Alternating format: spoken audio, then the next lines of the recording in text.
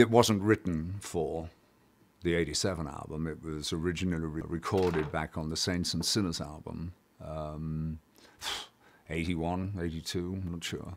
And Geffen asked me to redo it, which I wasn't very keen on. But I said, okay, well, if you want me to do that, I want to redo Crying in the Rain, because I was never really happy with the original.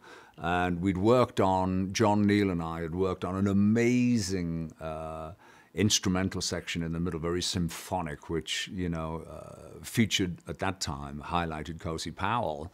And I thought, it's going to be great to have that too.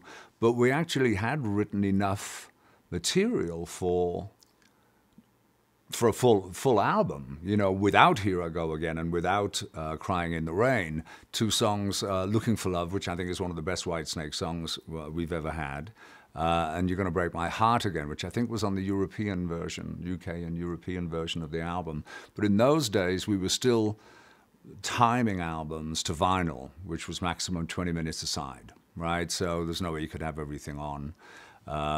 But Here I Go Again, originally I'd had all the elements pretty much, and took my family, my beautiful young daughter and my first wife, Julia, to Cavallero in Portugal on the Algarve.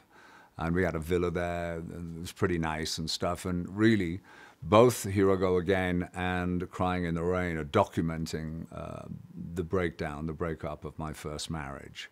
So it's really interesting now. They've become these huge rock anthems all over the world, but, you know, they've taken on a life of their own. Everyone I know has a Here I Go Again story. Everyone I meet, oh my God, Here I Go Again meant so much to me. I was going through a divorce or, you know, or illness or something.